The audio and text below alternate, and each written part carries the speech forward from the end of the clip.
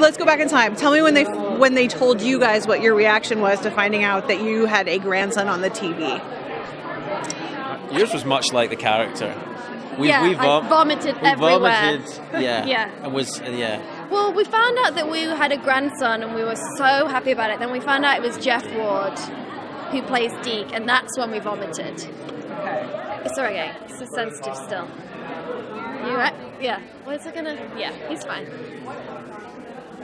Probably fine. Yeah. Getting used to it now. That's me used to it. That's my reaction.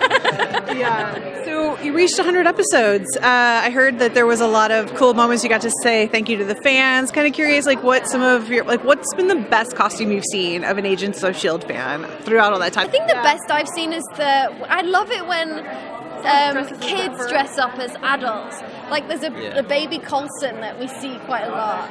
It's just so funny to see a toddler in a suit and sunglasses and a little tie.